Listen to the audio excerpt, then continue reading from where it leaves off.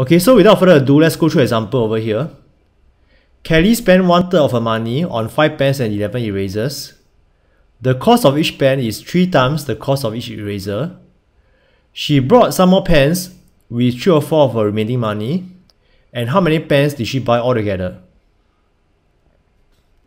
Alright, so in this question, you're not given the cost for the pen and eraser, but you do know that the cost of each pen is 3 times the cost of eraser.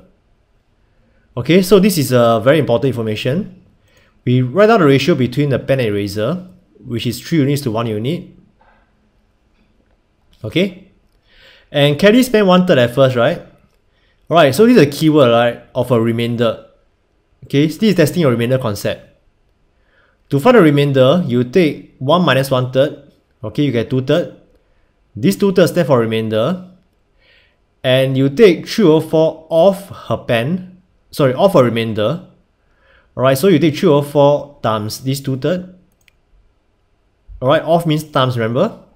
So 3 over 4 times 2/3, you get half. And this will represent the fraction of money that she spent on the extra pens. Okay, remember, right? She brought some pens using this fraction of money. Okay, and now we find the total cost of 5 pens and 11 erasers. Okay, you take 5 times 3 unit, because 1 pen is 3 unit, plus 11 times 1 unit. Okay, because 1 eraser is 1 unit, you get total of 26 erasers. Sorry, 26 units. Okay, and so you can recall, right? How much money did she spend on this? Is 1/3, right? She spent 1/3 of her money on these 26 units. Okay, and the next step is a key step, right? I need to find the total amount of money that she has in terms of units. Okay, let me repeat that again. You will need to find the total amount of money that Kelly has in terms of units. Okay, and since Kelly spent 1/3 on 26 units, can you make a guess what is the total amount of money? Okay, basically just 26 units times 3. You get 78 units. Alright, so basically the total amount of money that Kelly has is 78 units. Alright.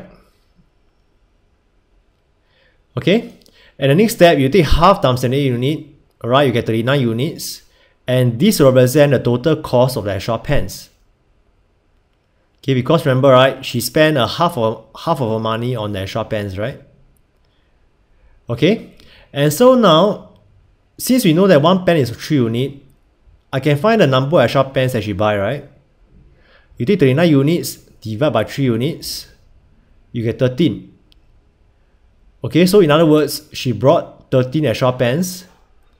And the question asks for total pens, so you must take 13 plus the 5, and the answer is 18 pens. Okay, one important note to take note that here is you actually don't know what is the value of 1 unit. Alright, can you see that from the start to the end, I never find the value of 1 unit? Okay, because it's not possible, right, to find the value of 1 unit. Okay, but however, you just have to express the total amount of money in terms of units. And from there, you find the extra pens that she brought. Okay, then from there, you'll be able to find the answer. Alright, so do take note of how to do this type of questions, because I find that this type of question is very common in exams nowadays. And I got a very strong feeling that you'll come out in the PSLE paper too.